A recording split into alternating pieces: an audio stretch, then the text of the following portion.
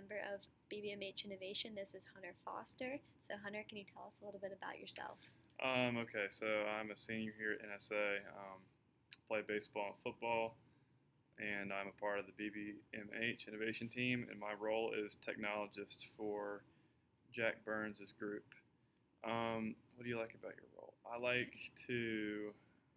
the fact that I get to create the CAD files, and I get to work with laser cutters and cut out parts of the umbrella stand that he's creating, or we are creating for him. Okay, and what are some of your strengths and weaknesses?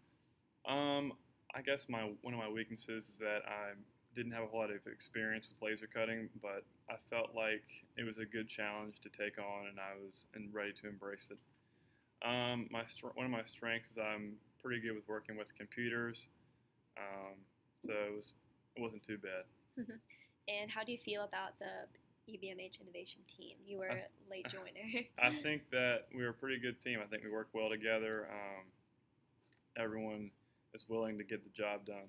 Oh, and this is kind of a common question. What does BBMH stand for? It's Bivens, Burner, Moore, Hogan. And since Hunter joined us late, his name isn't in there, but he's still a quality member of the team. And so, what have you been working on so far? So I've been working on creating the dimensions for the umbrella stand and making sure that we can create a solid frame, and then laser cutting a base that the water can drip through when we dry the umbrella.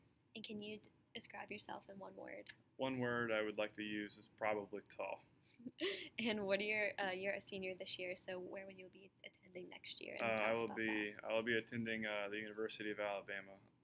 So it's far, 12 hours away, but I love it down there. It's beautiful. So.